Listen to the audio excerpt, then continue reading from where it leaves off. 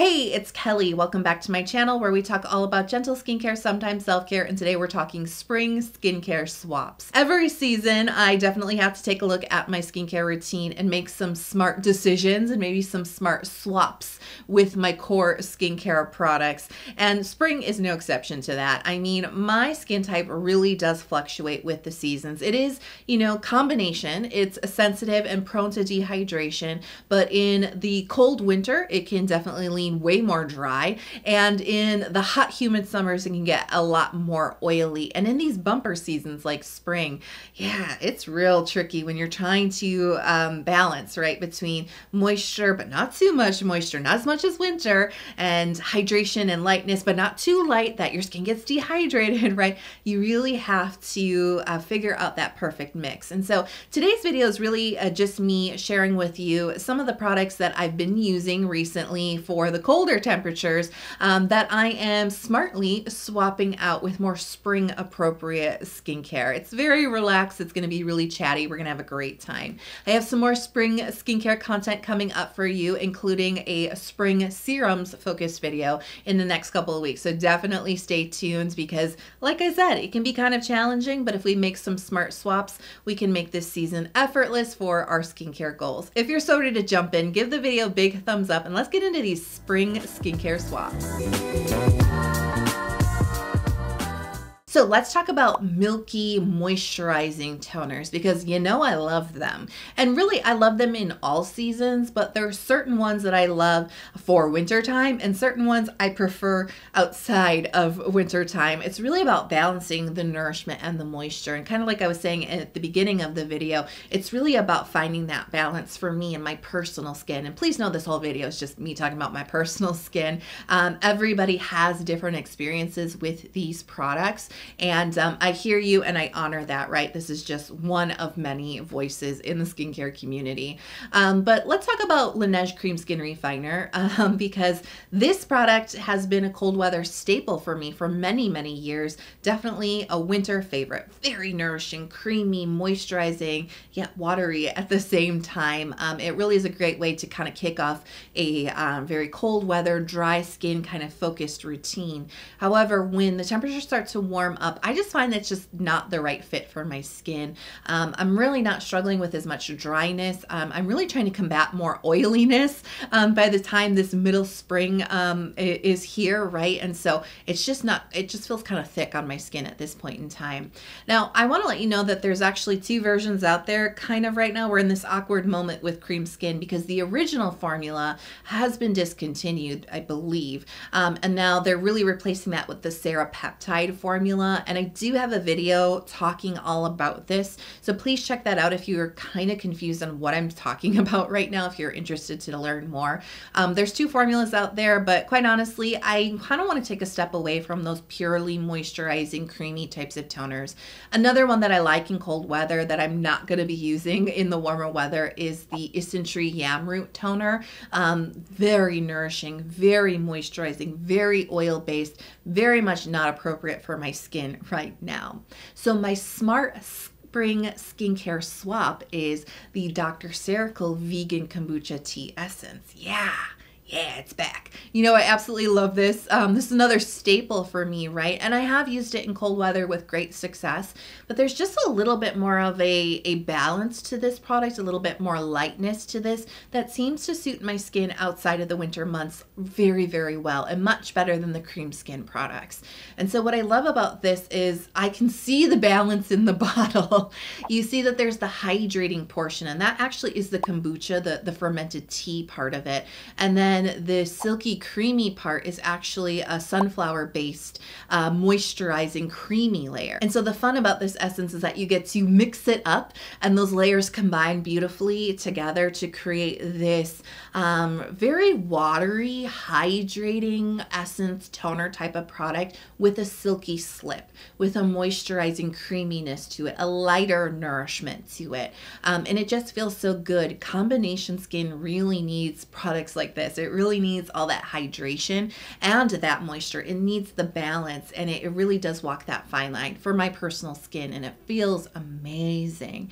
And I have to say, this formula, while cream skin does actually contain some tea content in it, I actually find the kombucha essence to really bring out a little bit more of the tea benefits personally for me, and it really does seem to reduce redness and signs of inflammation, which definitely on my skin can be redness and just kind of like a dull or unevenness to my skin. It can also result in my skin feeling just a little bit more irritated, a little bit more sensitive, and my skin gets easily inflamed in the spring because of allergy season. I'm just so sensitive to that, and it really wreaks havoc on all different parts of my body, right? And I've noticed that it does kind of make my skin feel just a little bit more delicate, a little bit more sensitive, and oftentimes I can see more redness on my skin too.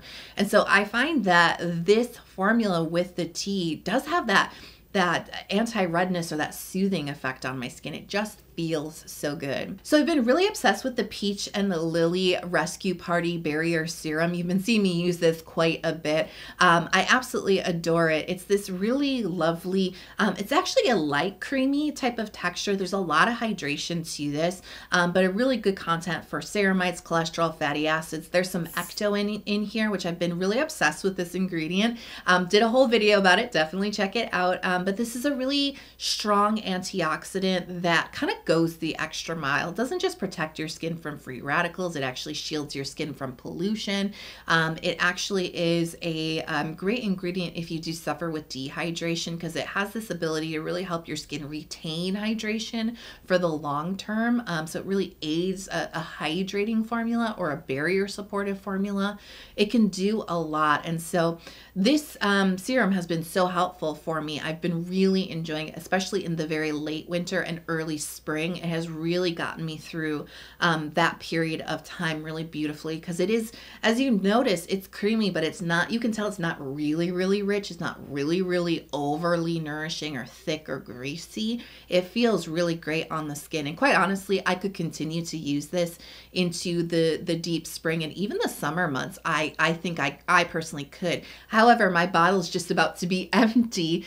It has served me so well, and I am going to be doing a smart swap here with the Bringgreen Cera Healer Serum. Now, this is actually a really similar point of view to Peach and Lily. This has ceramide content. It is definitely barrier focused with ecto as well. However, they have created it in more of like a gel like serum that feels very hydrating on the skin and a little bit plumping as well. And so I'm getting all the same benefits. It's kind of functioning the same way for me, but it's just kind of lightening up that texture just a little bit. And for me, a lot of my swaps are about just lightening it up just a little bit. And, you know, just quickly to highlight the ecto again, it actually is such an amazing ingredient for environmental aggressors, as I mentioned, pollution, but also when there's allergens in the air. Ecto is such a protective antioxidant for those types of situations. And so, as I already have mentioned, this is a very high allergy season for me, and it does affect my skin as well as my sinuses, right? And so I like to build in those types of antioxidants into my routine, especially during these times of year, because it really helps to shield my skin and cut down on those episodes of like hypersensitivity, itchiness, irritation, and redness. So you know I love a good wash off mask. I definitely do perform wash off masks a few times a week, and I do cycle through a few different ones, but I do find that there's often core ones that I will go back to week after week. And one of them, especially in the winter time, is the Bioderma Sensibio wash off mask. Now this is such an intensely soothing wash off mask. I grab this whenever my skin is irritated, no matter the season. I just happen to find that when my skin gets really dry or when it has been exposed to the harsh elements, I'm definitely going to need a mask like this to help my skin bounce back and not feel so inflamed and irritated and dry. And that's exactly what this mask does. It has this really generic creamy texture. I mean that in the best way. It's quite generic. It's not super rich or buttery or silky. There's a nice moisture to this, but it has more of a cold cream kind of a texture to it than anything else. And I actually kind of love that, especially in the winter when my skin is feeling really dry. It just feels very, very soothing. And this, you know, as this sits on your skin, this formula really, I believe, is designed to kind of melt into your skin and really absorb. Your skin just drinks it up actually. And it leaves this really nourishing, comforting layer on your skin. And when your skin is irritated because it's dry, having that layer after you wash your mask off and having a layer of moisture left on your skin feels amazing. It's so protective. It's so healing. There is an anti-inflammation ingredient in here that's derived from licorice root extract. And you may know that licorice root is incredibly healing, soothing, reduces redness, swelling, inflammation, sensitivity, itchiness, irritation, right? It is an amazing, soothing, healing ingredient, especially good for sensitive skin. And so that is the magic at play here. It seems very simple on the surface. It seems very generic, but once it's on and you need that healing, it's awesome. And like I said, when my skin is irritated, I don't care what the season is. I use this because it works, but it gets more heavy usage in the winter. So I still have the Bioderma. I'll still be reaching for it when necessary, but my weekly rotation of masks, I'm going to be favoring the Korres Superdose Probiotics mask. This is definitely a mask that is focused on healthy skin, repairing the skin, strengthening the skin, but there's also some other additional things about this mask that really help your skin bounce back, to really help your skin glow, to really refresh your skin, to kind of press reset a little bit in the best way possible.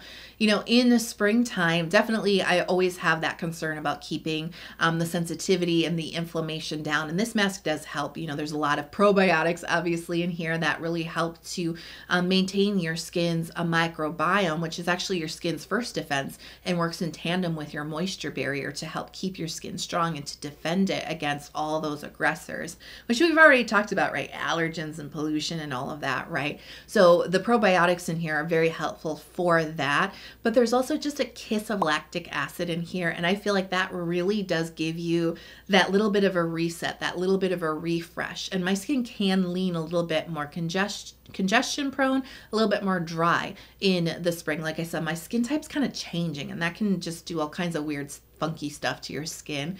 It's that little kiss of lactic acid. It's actually barrier supportive. It's a hydrating ingredient for your skin, but it also gently just helps to get some of those excessive dead skin cells off of your skin. So when you wash this mask off, your skin actually looks a lot brighter, a lot healthier. It feels smoother and it's more glowy. This is not really an exfoliating mask, but it just seems to have that little bit of an effect, and lactic acid can definitely do that for your skin.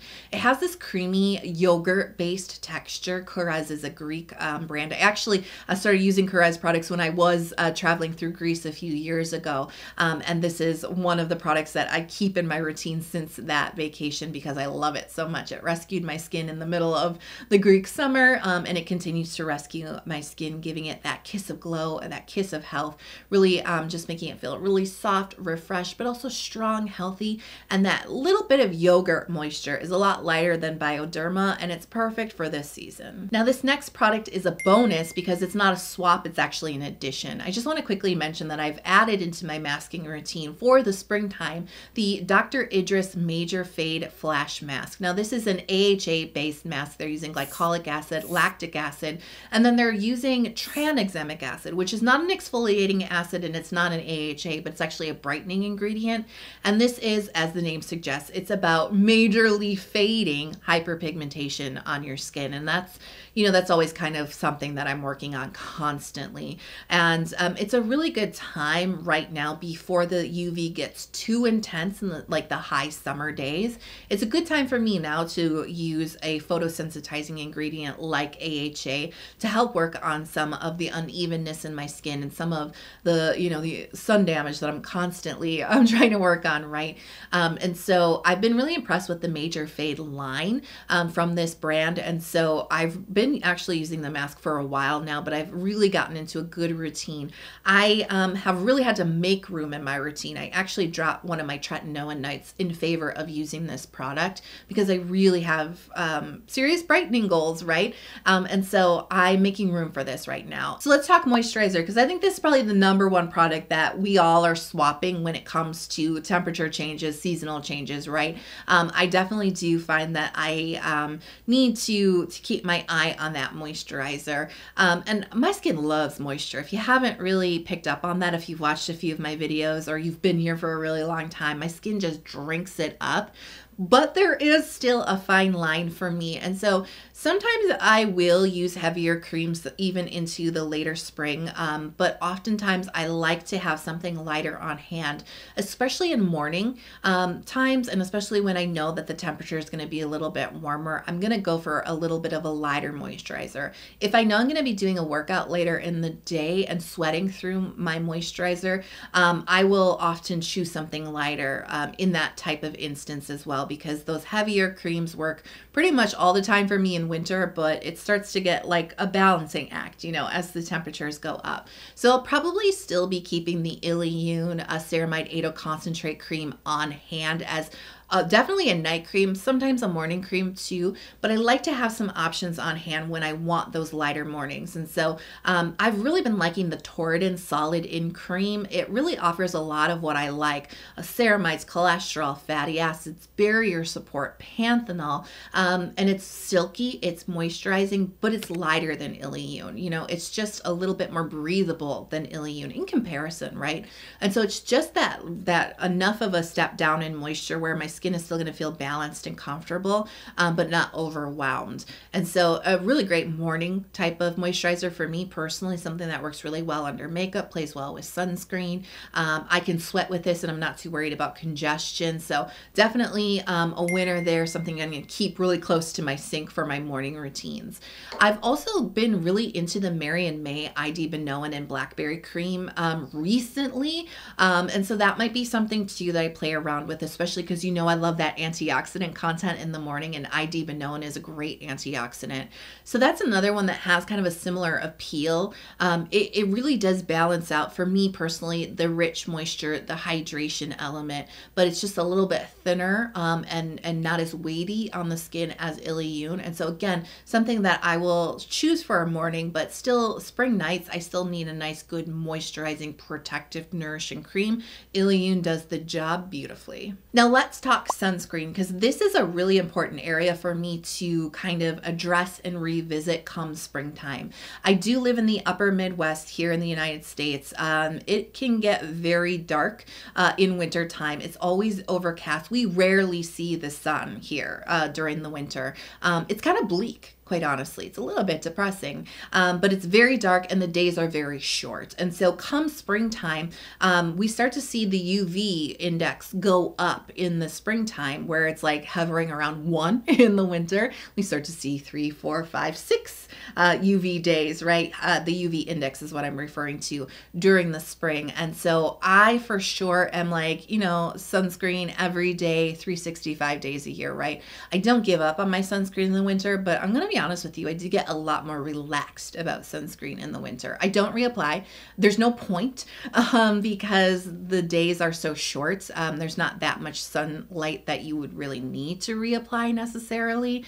These are the times where I'm testing out more like SPF 30 and 25 types of products too. I just don't need as much protection and I don't need to be as diligent.